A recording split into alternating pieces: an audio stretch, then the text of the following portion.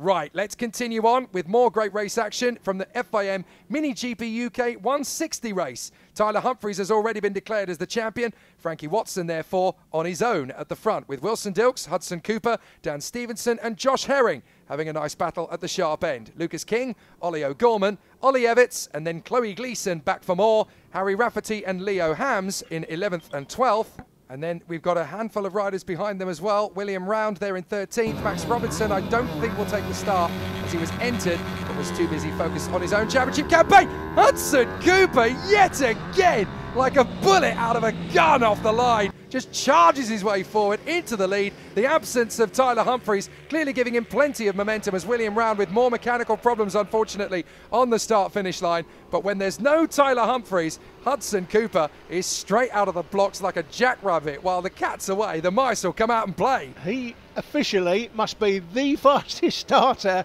in any class in this championship. He is ballistic, Hudson Cooper. He's got to keep it going now, though. He's out front. Can he stay there?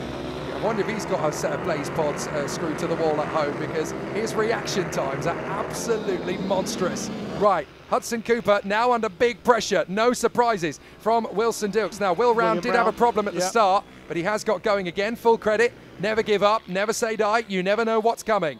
So, Hudson Cooper is your leader. Wilson Dilks second. Frankie Watson third. Then it's Dan Stevenson in front of Josh Herring. Ollie O'Gorman doing well to go up to P6 in front of Lucas King, Chloe Gleeson, Leo Hams, and then Harry Rafferty ahead of Ollie Evitts and, of course, William Round, who we saw up the inside, though. Wilson Dilks has taken the lead away from Hudson Cooper into Christmas on the second lap. So Wilson Dilks is not going to hang around anytime soon. He's back in front.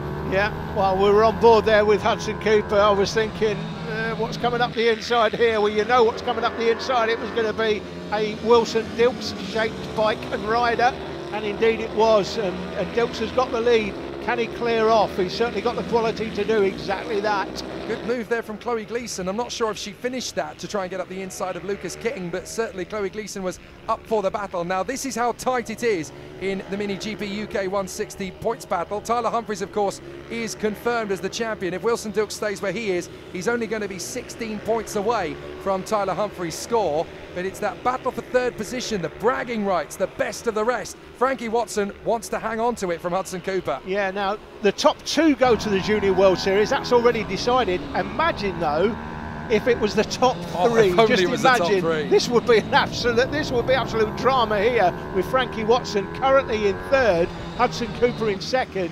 It would be close between them, though, as we just saw from the live championship points. There's still a podium at the end of the season on offer for whoever finishes in front of the other, but it's not for a World Series place, unfortunately. We'd like to think next year, hopefully the authorities are listening, and they'll be adding an extra place for the guys next year. But let's talk about it from context point of view. Both Hudson Cooper, who we're riding with, and Frankie Watson have had the mother of all seasons when it comes to bad luck. Both of them have had their great races, their great rides, and a load of points taken off them. This is what it means to them, to steal that third position in the championship fight. Frankie Watson dives in on Hudson Cooper. Cooper's going to come straight back at him.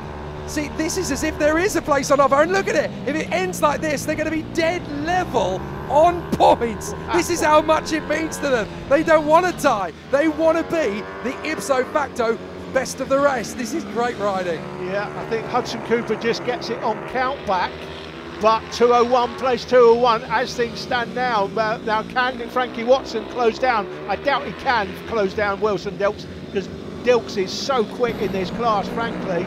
But if he did close him down, imagine if there was 3 places on offer for the World Series, and it was all about if Frankie Watson can close and pass Wilson Dilks. And by the way, Jake, he's getting away from Hudson Cooper, and he is closing the race leader. Yeah, new fastest lap, 53.582, so he's definitely doing the homework to close up on Wilson Dilks. Hudson Cooper needs to respond here, and he'll want to pretty early. But it is absolutely fantastic, these guys riding within an inch of their ability. This is fantastic stuff between the 3 riders up front. Dilks knows he's got pressure from Frankie Watson. Hudson Cooper will want to challenge them back as they come out of those years. Down the back straight, up to the boot complex once again. Into the ankle, through the square left. We're watching back between Herring and Stevenson as well. They're having a great end-of-season battle. It all counts. Every race that you do, you want to beat your opponent. You want to make sure that you come out on top. They always say in racing, you're only ever as good as your last race, and they want to end strong.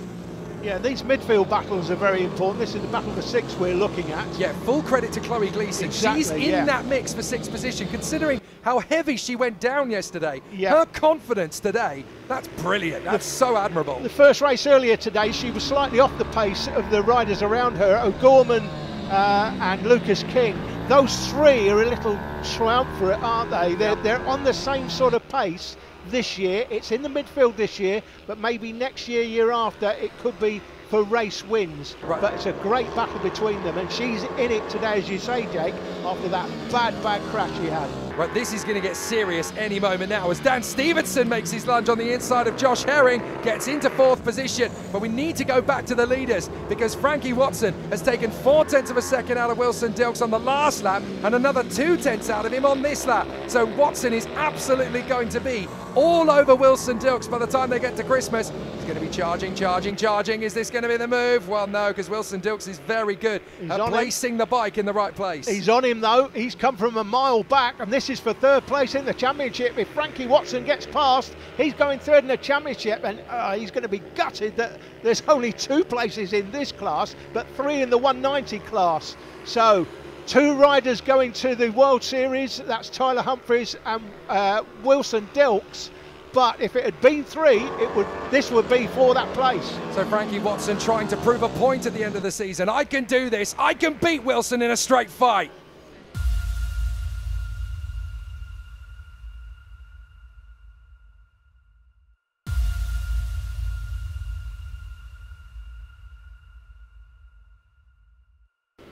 Dilks versus Watson, the last race of the season in MiniGP UK 160, the FIM category. Okay, Tyler Humphries is on the sidelines watching, knowing he can already put his boots away for another few weeks before they get taken out to the World Series. But Wilson Dilks is going to try and hold off Frankie Watson, who could really do with getting ahead of Wilson Dilks. If he passes him, he'll be 3rd position in the championship. For Wilson Dilks, this is not going to cost him 2nd place if he loses it. So this is absolutely Frankie Watson's best chance. If he can hustle Wilson Dilks and intimidate him, 3rd in the championship will be his. Yeah, and he will want to do exactly that. He'll want to finish 3rd rather than 4th. It's all to play for. Looking down the inside, but only looking. It's so tight at this point on the course. You can see as well we've got a great battle going on between Ollie O'Gorman and Chloe Gleeson. They're having a great race of it as well in the final round of the championship. And it's really exciting to see Chloe Gleeson get straight back on it after the difficulties of yesterday. But King, O'Gorman and Gleeson are going to take that fight all the way to the finish if they can. Right, here comes Frankie Watson. Much better run through Crooked Oblivion. Here he goes, diving on the inside of Wilson Dilks. Is that going to be for the lead? Can he finish it? Yes, he can. He picks up another 5 points of Hudson Cooper, and that will secure him in 3rd place. But Dilks is back to the inside, takes him back again. He resets the order, runs wide. Frankie Watson gets him straight back again. That puts him back into 3rd position by 5 points. That's how critical it is for Watson to finish ahead of Dilks today. Championship points updating live as the positions change. How many times did that change? That was like 3 changes in the case of about 15-20 seconds. So amazing from Frankie Watson. Oh, he's lost it, and Wilson Dilks goes with him. They're both out. Hudson Cooper can pass them both and take the victory. Oh, Frankie Watson, the heartbreak of going down at the worst possible moment in the season. This is the replay from Hudson Cooper, and this is the moment he realises right there. That's his opponent, his competitor for 3rd place in the championship, on his knees. Red flag, they've stopped it. Well, it's game over in the 3rd place fight of the championship for Frankie Watson. He and Wilson Dilks go down. Neither of them will take the victory then because they cannot restart. That means that when the race did restart, Hudson Cooper was able to cruise to the victory and 3rd position in the championship. Dan Stevenson would only be 0.4 of a second behind him at the flag in the end. Lucas King, Ollie O'Gorman and Chloe Gleeson's battle ended up being for 3rd. Harry Rafferty P6 in front of Leo Hams, Ollie Evitts and William Round in 9th. Devastating for the riders that could no longer finish. Tyler Humphries, the champion from Wilson Dilks, and Hudson Cooper does get confirmed in 3rd ahead of Frankie Watson and Joshua Herring.